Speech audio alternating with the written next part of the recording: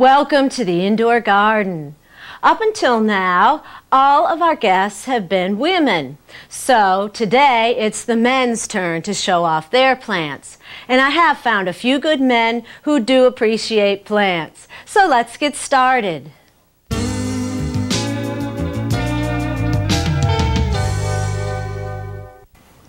So Jerry, what is this? Well, this is a jade plant that I brought from home, and it's got a little aloe thrown in. It's got a bunch of other stuff here. I'm not even sure what it is. And, okay, well, let me look at this again here. Now we've got some jade, like you said, and there's a little bit of aloe vera, and it looks like we have some homegrown grass. All right. It's not that. Okay. So what do you want to do today with these plants? And do you have some questions about them, or did you want me to do something, or what do you need? Well, I'd like to know a little bit about the care of it and why it's leaning over so much in this direction. This is leaning in this direction. It's just leaning all different directions. So I'm kind of wondering if I can take better care of it somehow. And I noticed it has some white spots on the leaves here. I don't know if that's an indication of a problem or... All right. I'd say the white spots on here looks like residue from something it was sprayed with at some point in time. I wouldn't worry about it too much. Okay. You can always clean off the leaves with some ivory soap and water if you want to. Okay. And also, why it's leaning like this, I suspect, is because it's not getting quite enough light to hold itself up, and it's actually rather top-heavy. What I would do if I were you is put it outside in the shade. It's really nice and bright out there for the summer, and then bring it in before the frost and put it back in your window, and pretty soon the leaves will fall off and it'll get some direct sun again. Okay. But I think that will give it more sufficient light. Can I leave it out in the rain and thunderstorms and things like that? Oh, okay. Good. Yeah, it's highly unlikely that it'll get overwatered outside, even if it rains a lot, as long as you have it in a well-drained pot. Okay. So the other thing you could do is to pinch it back, and maybe we'll do that in a little bit, like right about here, and then that'll get it to stand more upright, and then you can root this piece also and add it to the plant. You can either do it right away, just stick it right back in the soil, or root it in water first. Oh, okay. Whatever you'd like to do. But I really would recommend, this pot is just way too big for this plant, and you really can't appreciate its beauty in this size, and this grass is really not a house plant. I was wondering about that. I don't think it's very attractive, and No. it was given to me as a gift, so I wasn't sure what to do with it. So. Okay, so why don't we just separate these, and we'll put the little aloe vera here in its own pot. We'll put the jade in its own pot, and then we'll just get rid of the grass. Okay, and great. then you take the pot home. Great. Okay, well, I have a couple pots right down here I'll get for you. Now this one actually does not have drainage in it, but it's shallow, and I think that the jade, will live in it quite nicely, and not only that, it'll look good in there, but then I wouldn't put this outside for the summer. I would put it in a window that gets direct sun most of the year. So Can you do that? Sure. I can find a window in my house. Okay. I think. Great. So I'll get started repotting it for you. Okay. Here. Great. So tell me, where did you get this plant anyway? Well, a friend of mine was leaving the country. He was going to Czechoslovakia for 2 years, and he had a little going-away party, and he gave it to me. Oh, at the party? Was he giving plants away as party favors? Yeah, yes, he was. He gave away a lot of them that night, and I can't wait to write him and tell him that his plant was on TV. That's great. That's a good way to remember somebody. He'll be excited. Okay, this is separating really easily because there isn't that much of a root system. Okay. Since the pot was so big, so we'll put the grass over here. I'll be glad to get rid of that. Okay. And then I'm going to need to add a little bit of potting soil on the bottom here. Now this soil I've got here has quite a bit of sand in it, and with a succulent plant like the jade, and what I mean by that, basically what succulent means is that it holds in water, cactus or like succulents, for example, right? I recommend a little more sandy soil because it drains a little better, dries out a little bit faster. So that's what we'll use. Okay. So how many other plants do you have in your home? Oh, I have about 6 or 7. I have a Dracena, I have a ficus, and I have a Christmas cactus, I guess is what you call it. And They all seem pretty happy. The Dracena, I think, is getting too much sun, so I keep on moving it further and further away from the window. Oh, I see. What's it doing that makes you think it's getting too much sun? The leaves are sort of turning yellowish on it. From the bottom? The bottom leaves turning yellow? Right, and then at the tips of the leaves. Oh, okay. And is it happening a lot, or just like a couple? Just a couple leaves, just a couple. Every once in a while? It's a pretty continual problem. It's pretty consistent. Is it like a few a month, or like 10 or 12 a month, would you say? Just a couple of months. It's the same leaves that seem to do it every month. And I'm having trouble correcting it. Mm-hmm. Well, it doesn't sound like too big of a problem, but I bet it's not the light. It may be that you're watering it just a little bit much.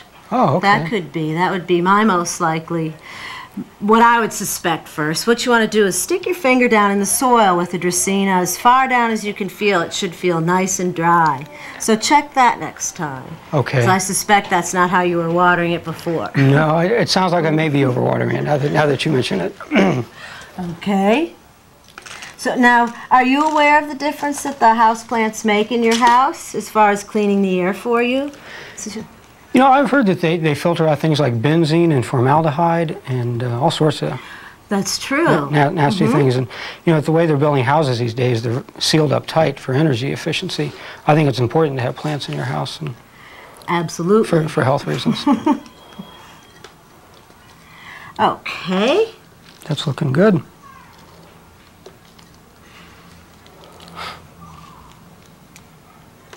Yes, it's looking much better here, and in fact, I still have a piece of grass on it. But now I'm going to ask you if it's okay if I pinch it back. Sure. Just a little bit, because this is still top heavy. And if you break off on a jade, if you break off one of its leaves like this, as you can see, even this will root. It'll start getting little roots out of the end there, and so you can stick that right back in the soil, and you can pinch this back as much as you want. I'm going to take off a couple inches here, just about this much, and I'm going to remove the bottom two leaves because it'll have more stem that's actually underneath the soil, so more a chance of roots, you know, coming out of it. So we'll just stick that right in there, and that's really all you have to do. They generally will root that easily. That looks nice.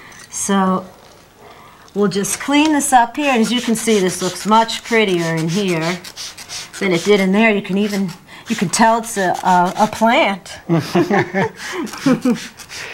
Looks very nice. Now we also have the little aloe vera here to tend to, and I think what I'm going to do is, do you have a little pot at home? Do you have any pots sitting around? Yes, I do. I have a whole stack of them in my backyard. You like something maybe even smaller than this? Matter of fact, I do. Great, because this is such a tiny little plant. This little aloe vera, I would just put it in a tiny little pot. Plants actually grow better if they're in a pot that's not too big for them. If you put them in a pot that's too big for them, it seems like they spend all their time making roots. So if you'll take this home, and I'll wrap it up for you and put it in a little pot, put it in some sun, it'll do great. Okay, wonderful. Well, thanks a lot, Jerry, for showing me your plants, and I hope these do really well for you. Thank you, Liz. Thanks for having me. You're welcome.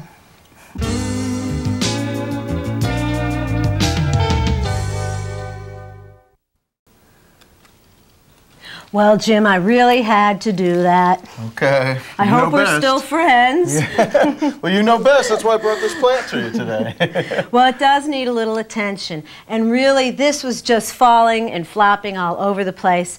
But I did want you to know that I cut it back only to this point. And what will probably happen is that it will send out new leaves on either side. So it'll fill back out again. And then you can take this piece that I cut off. And in fact, I'll cut it back for you right now, just a little bit. Just cut it about to here. And take off a couple of the lower leaves so that the stalk has plenty of room for the roots to come out on, and just stick it in a pot of potting soil. Great. Sure. Thanks. Okay, good. However, you do have a couple other problems with this plant. Yeah, I can see that. Now, where did you get this plant? Well, I know you normally bring in plants from homes. I thought I'd bring in one from my office.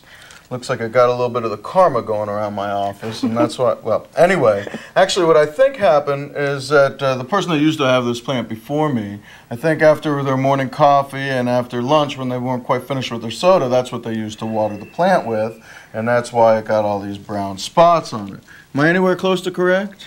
Well, something like that. Actually, I think it's been overwatered. And what you wanted, and the reason I say that is because it does have all these brown spots which look like a fungal disease. A fungal disease? However, it's not fatal, or at least it doesn't have to be fatal. But what I would do, this is what I would do, is first if you can take it to a janitor's closet or maybe at home while you still have it out, put it in your backyard before you take it to the office. Just flush the soil with water. Just let it really, like 5 or 6 gallons of water, just flush right through it.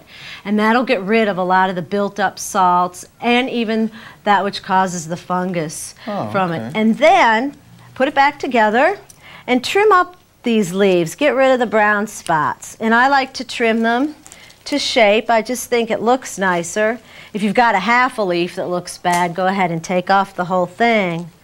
But go ahead and get rid of a lot of this brown. And then I want you for the next few weeks to notice, is it getting brown again? And if it is, you'll have to go out and get a fungicide. But the other thing is, watch your watering. Don't overwater it. And in this particular case, this is a Dracaena warnecki. They do like to dry out quite a bit. They should be dry about as far down as you can feel in the soil. And then give it a good soak, up to a half a gallon, but let it dry out again before you water it.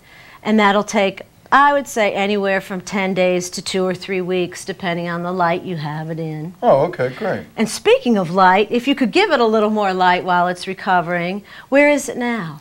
It's kind of in an inner office. I know it should be near a window, I guess, right? They generally can tolerate low light, but the higher light will help them to recover better. Okay, great. Yeah, I see there's some new leaf and new growth. There's some very new growth, very nice new growth. And here it is. Yeah, this is fine, and I really think, you know, there's a lot of potential here. Well, great. Thanks, Liz. If I need to use a fungicide, I'll come back next time. Okay, and I'll tell you where to go to get some. Well, great. Thanks.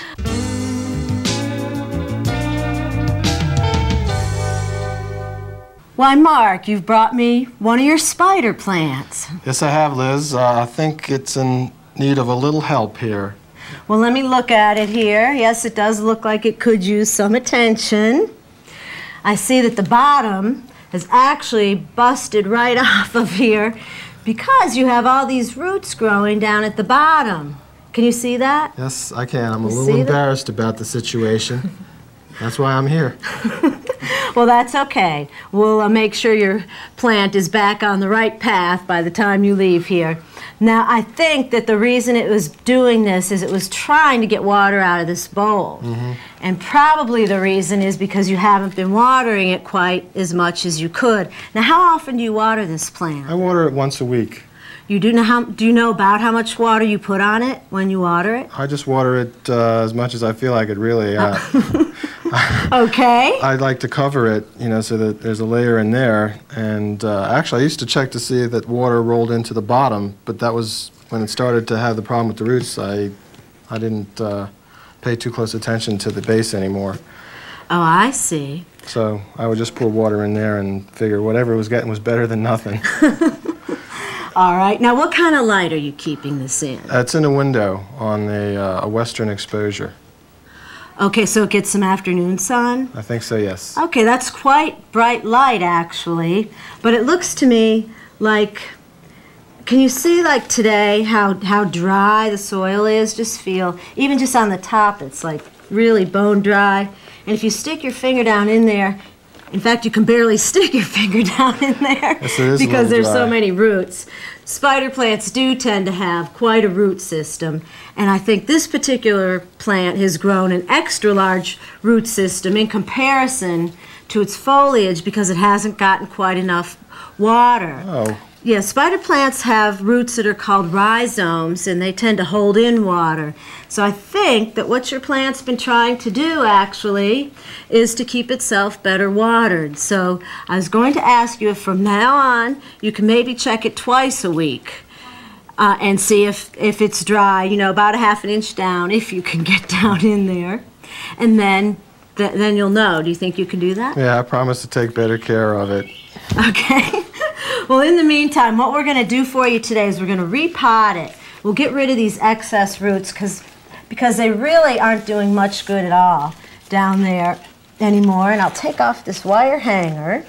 And while I'm doing that, you can tell me, where did you get this plant in the first place? Well, someone gave it to me as a present about 4 years ago, right about when I was married.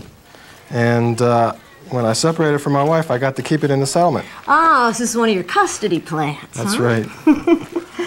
Okay.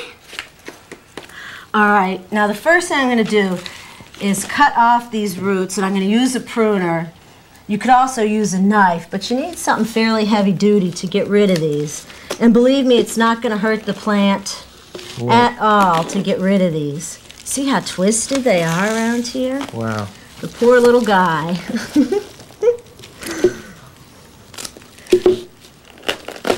Now, do you ever fertilize this plant? No. Not ever? Nope.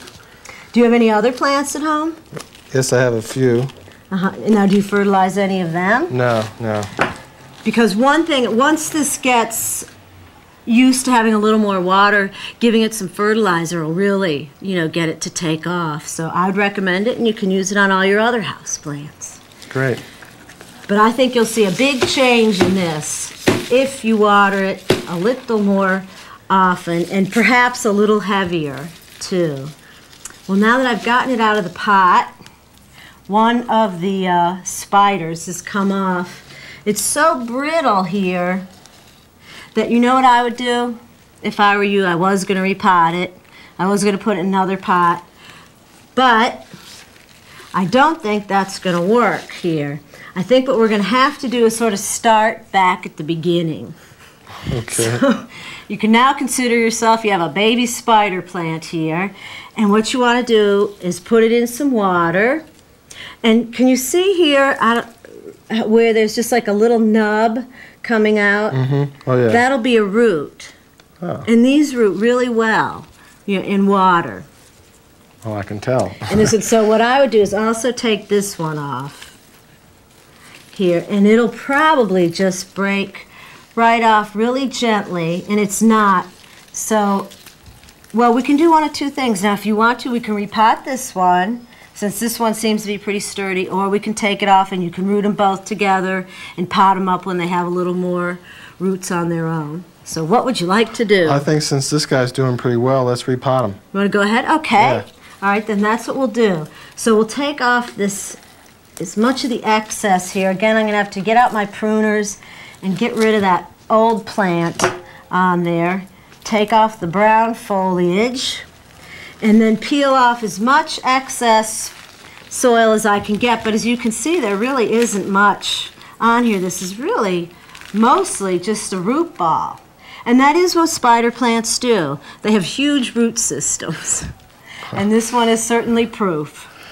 Okay, so what we'll do is put it back in the pot, and you can have two spider plants. You have a new one to start, and we'll get this one back on the right track. All right. So when I repot plants, first I set them in the pot, and I can see that this, you want to leave about a ½ inch or so from the top of the lip down to where your soil line starts, so that when you water the plant, it doesn't all just fall right over. So this one is already just about at that point, so I'm just going to put a little bit of soil on the very bottom right here. There you go. Now, what do your other plants look like that you've got at home? Are they in pretty good shape? Or are you going to bring them to me another time? Well, I'm sure that they probably all could use a little maintenance. But my feeling is they're doing pretty well. At least, they have green leaves, and the leaves aren't dying, and I assume that to be a good sign. That is a pretty good sign. That is. This isn't going to take very much soil either. We just want to poke it down around the edges here so that it waters nice and evenly. And then we'll give it a good soak, and it should be back on track. I also was curious. Are you really aware of, you know, like the difference plants make in your environment? Did you know they keep the air clean for you? Oh yeah, I know that they produce oxygen during the day. They take in oxygen, carbon dioxide, and bring out and let go oxygen, and they're very important in our environment. I certainly know the importance of the rainforests in our environment. Mm-hmm. Now, did you know your houseplants not only take in any carbon dioxide, but they also filter out a lot of toxins that could be naturally present? Actually, I was not aware of that. You didn't know that. And did you know the spider plant's one of the best ones? Oh, really? At it? Yep, the spider plant's one of the top air cleaners in the plant world. I'm going to have to take much better care of Spidey here. I think so.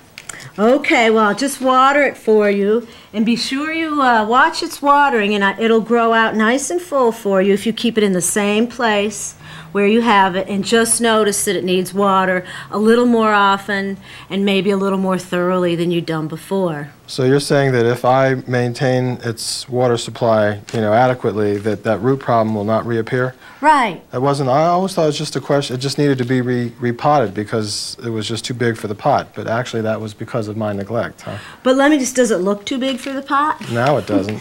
No, even double the size the way it was before, it really wasn't. Well, Mark, I really appreciate you bringing on your spider plant, and I know other people are underwaterers out there too. Mark's a great friend of mine. He has been for years, and I really appreciate you coming on the show. Well, I thank you for giving my plant new life. Well, you're welcome. Thank you.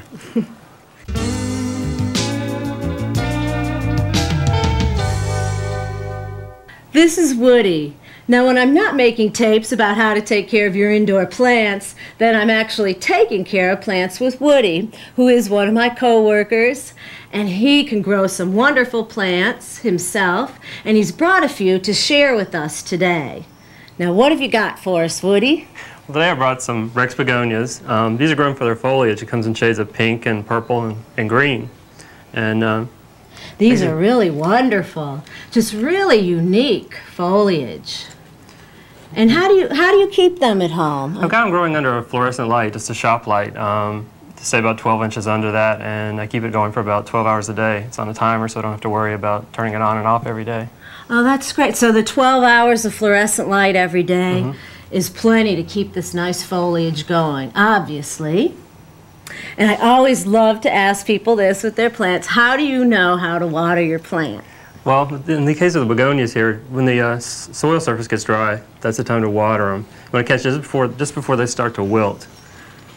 Oh, okay. So when the top of the soil surface is dry, that's time to water. And that works for this. And about how much water do you know?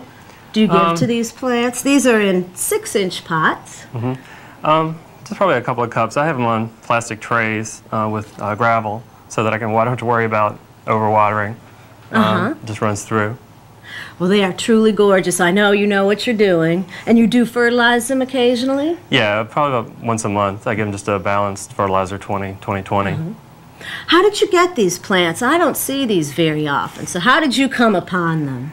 Actually, a couple of these, I happened to be walking by a dumpster one day, and there were a couple of wilted plants in there. That's what these were. And you're kidding. I thought they could be saved, so I took them home and watered them, and sure enough, they came back. So you brought us some more begonias? Right. I have a couple of angel wing begonias, and they're called angel wings just because of the shapes of the leaves. This kind is Lois Burke, and this one is Begonia richmondensis. Now I see Lois Burke here has speckles on her leaves. Right. That's normal. It's not a disease or a pest. It's just normal variegation for this variety. And these orange flowers are so vibrant. You must keep it in a lot of sun. For the summer, I've moved it outside to the porch, and it gets about 3 or 4 hours of sun out there. Oh, that would do it. Now, in the fall, do you bring it in and put it in a sunny window? Right. I have a window that gets sun most of the day, and they need that in the wintertime when the sun's not as strong. Well, these are truly beautiful little flowers on this plant. Now, the richmondensis here, it also has flowers. They're sort of a coral or peachy and white plant. Now, how often will they bloom like this? This is the first year I've had them, so hopefully it'll bloom most of the summer. We'll see. I guess so. So now, do you keep this one outside right now Right, this also? also stays outside on the porch. But it can also come inside in the fall. Now, how did you pick these two plants? I just like the color of the flowers, and I thought the variegation on this one was interesting. So They really are. Very nice. So, Woody, how long have you been growing plants on your own at home? for quite a while. My grandmother got me started on plants back when I was probably like 12 years old, and I picked the interest up from her. What did she start you out with? Do you remember? Oh, probably some African violet leaves that I took home to root, or just begonia cuttings, things like that. Oh, that's great. And how old were you now? It's been a few years anyway since you started this, huh? Now, why did you pick these? I know you have several great-looking plants at home, so why did you pick the begonias to bring in to us today? I just thought they were a little unusual. I like the color, so. They are truly showy. Good for television, huh? Well, it's clear you are a plant lover, and that's really what I wanted to do today, is have men on who really appreciate plants, and I know you are one of them, and I appreciate you being here. So would you tell us once again the names of the plants you brought in? Sure. These are Rex begonias, just different colors, greens and purples and pinks, and then these are angel wing begonias. This is Begonia richmondensis, and this is Lois Burke.